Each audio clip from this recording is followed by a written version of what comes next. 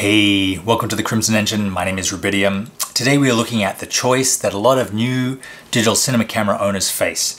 Should you buy a whole collection of Cine Primes, or should you buy one or two fast zoom lenses?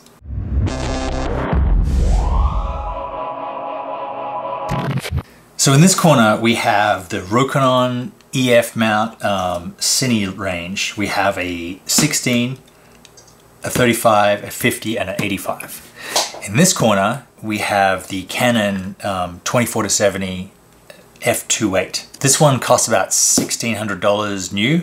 These cost about $1,800 for the set. The debate between zoom versus prime has been going on for a long time. Everyone can agree that primes are sharper, primes are cheaper, but zoom gives you much more flexibility. But with the advent of autofocus in digital cinema cameras, the debate is now all thrown up in the air because these guys need to be manually focused. This guy will do the focusing for you. You can either touch the screen where you want to focus, or you can do what I'm doing right now and track a face so that no matter where the person or the object moves, the camera will keep focus for you. There is no clear-cut answer to this question or this riddle. I went with a foot in both camps. I have the CineZooms. I also have this and a whole bunch of other stills glass, like the 50mm 1.4 that's on the camera right now, that's able to do autofocus for me. And really, you know, I use different lenses depending on the project. I'm shooting a lot of YouTube videos right now, as you guys no doubt know. End up using the autofocus zooms a lot more because I'm working as a one-man crew. I'm usually on sticks or talking to camera or just out there shooting things lightweight. The Cine Primes, hands down, undisputably have a more cinematic image. Yes, you need to pull focus with them. Yes, you do need someone to pull focus, even if that's you. So that means you need a rail system, you need a follow focus, and you need to get good at working out where the focus of the camera is, or the focus of the lens is.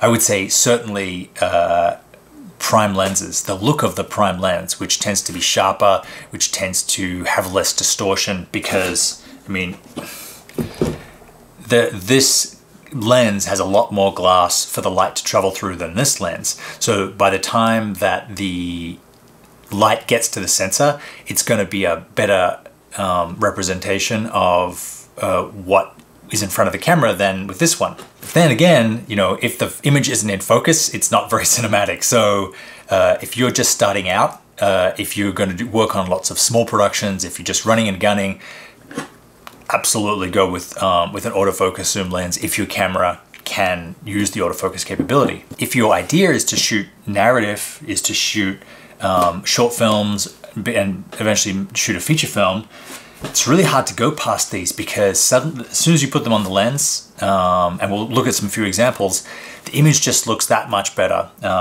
Considering the fact that each one of these is only $400 or $500, whereas you're looking at $1,600 for this. You can, you know, you can go a really long way with just the 35 and the 16. A movie came out last year called Call Me By Your Name, which won a lot of awards. It was shot just with a 35mm prime lens, the whole movie, which the director said he did because it made it look more like field of view of the human eye. He wanted a very observational movie. Another critical factor is that the Cine Primes are faster. They are, all except the 16 are f1.5, whereas the zoom is 2.8.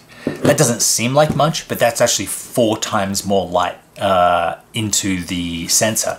So, you know, you can shoot for another hour on these lenses after these ones have gone away. You need, you know, a quarter as much light to get an exposure from this as you do from this. Now, the depth of field on a 1.5 is minuscule. I don't think many people are shooting with an 85mm wide open because the depth of field is, you know, one eye will be in focus and the other eye won't be. So we'll go down to some footage I shot to compare between the different sort of lens lengths versus the sharpness and the clarity and the color you get at different stops.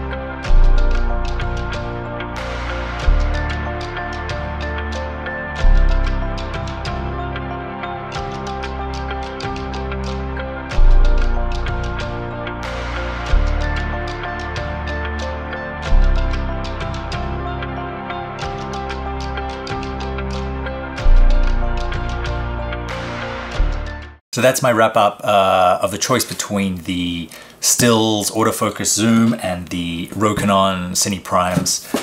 They both have their place, they're both awesome, they're both great tools. Over the past year, I've probably shot 100 and something days with the autofocus system and probably 5 days with Cine Primes. But those 5 days, the stuff looked way better because it was more cinematic, it was more elevated. It just looks a lot, it's a really easy way to make your footage look a lot better, look a lot like a real movie, whatever that means. At the end of the day, it's not about what's on the camera, it's what's in front of the camera. You know, tell the best story you can, light it the best you can, and, you know, get it there, get experience, learn for yourself what works for you. Thanks very much for watching, guys. You can find the links to these guys below in the description. I will see you next time.